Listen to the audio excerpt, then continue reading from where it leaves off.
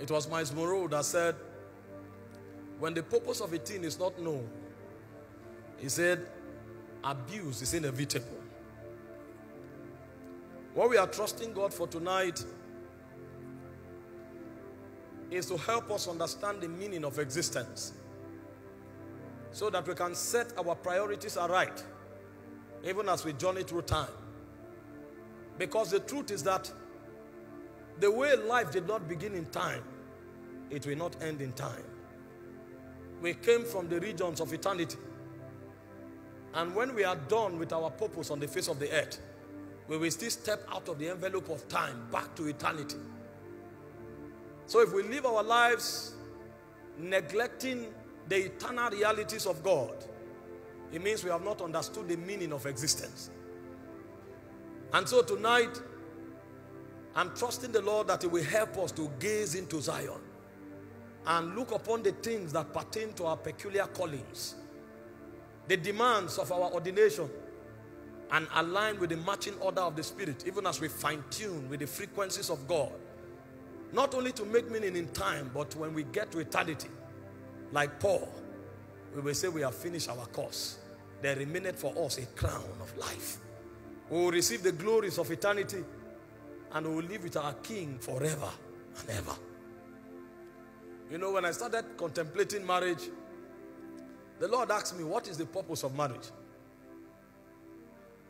And the thoughts of the things that were taught began to run through my mind. You know, we hear things like, marry who you love. It's about happiness. Make sure you are happy. And all of these are very beautiful. But the Lord said to me, He said, does marriage sit on these things? Because you can be happy with somebody that is not going in the direction of your destiny, if you have not found your destiny. Because the things that make men happy are strange. The things that make men happy, they are strange. And God began to give me some secret things that I've never heard preached anywhere. You know, He told me the first purpose of marriage is to give you the privilege to be conformed to the image of God. He said that is why you will not find who you want to marry on the street. You will walk on that person. You will cultivate that person. And while you are cultivating that person, yourself will be cultivated in the process. So you may be looking for a woman that is patient. Meanwhile, her impatience is what will help you to learn temperance and endurance. So when God points at your wife may not have patience. So if you are looking for marriage to be happy, and you think happiness is about patience, you will miss your wife. Because the idea is that you will be conformed to the image of Christ. Meanwhile, the endurance that you don't have is our patience that will teach you that endurance. So God will deliberately allow you to marry her, and it may take you 6 years to cultivate endurance. And you will learn it by teaching her. That's a school of the Spirit. So He said a higher purpose of marriage is for you to be conformed to the image of God. So that happiness will be captured in fulfillment, not in excitement. It is when you have cultivated her and the glory in her spirit begins to emanate. That's when you'll be fulfilled. It's in that fulfillment that you'll be happy. And I never saw it anywhere. So I began to, you know, I used to love tall and fair damsels. And my goal of happiness was to find a woman without blemish. When I went to pray, I gazed into the Spirit and I contemplated a tall and elegant damsel, flawless in expression. He said, what I'm looking for is for you to be conformed to the image of God. So it changed my paradigm. So when the purpose of a thing is not known, the abuse is inevitable. He told me the second purpose of marriage is to preserve divine heritage.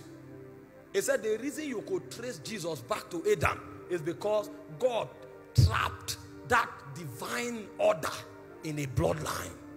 So when men hide things, they hide them in a bank.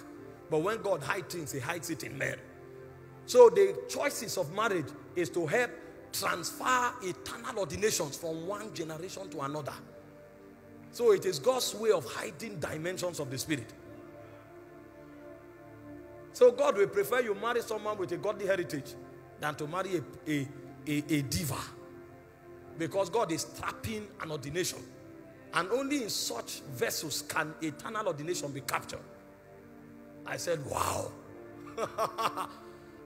I was not ready to marry. If I married 5 years ago, my wife would have been a goddess.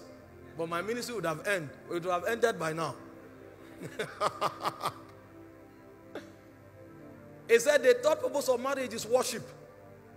He said because it is in finding your wife that you will learn how to bend your will. Because worship is not a good song. Worship is the ability to conform to the will of the Father. So it is it's not what I desire. It's what you desire. Not my will, but thine. And he said it's a marriage that you will discover that.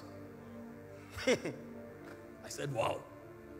So when the purpose of a thing is not known, the abuse is inevitable. He said the fourth purpose of marriage is so that you can learn the mystery of oneness. That's the mystery that holds the Godhead together. The Father, the Son, and the Spirit. The ability to live and become one. And that was why he said, for the woman, love is submission. And he said, for the man, love is sacrifice. So everything the woman has, she relinquishes it. And it looks as if she's vulnerable. And then everything the man has, he commands the man to lavish it on the woman. So at the end of the day, nobody owns nothing. And as they grow on that corridor, a point comes, the woman is lost in the man and the man is lost in the woman. So the mystery of divinity can be manifested in their home. So when you step into their family become heaven on earth. Because God dwells there. You know, when you come on the altar, you can coordinate yourself. You can't do that with your wife. Your wife knows you. So when you are trying to act wise, they will say, this man is a hypocrite. I know. And when you look at the face of the woman, you can tell who that man is. When oneness is achieved, alignment is achieved. So that man, his communication frequency with his wife will become heightened. When he looks at that woman, he is saying much more than words can ever articulate. That's a mystery. It's only in the Godhead that you find such mystery. That the Son can be on earth. He knows what the Father is doing in heaven. It's oneness. He said the fifth purpose is priesthood.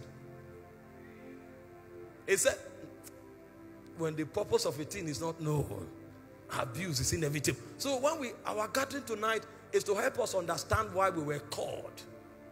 Why we were called. Why God summoned us. And what He brought us to achieve for Him on the face of the earth. Because God did not call us for the formality of a call. Because if it was about the formality, when you come to church and you are excited, that would have been enough. But there is something God wants to achieve that is deeper than our excitement. Even though our excitement is part of it. Because He gave us emotion. If it was not necessary, He wouldn't have given us the emotion He gave us. But beyond it, there is something God wants to achieve.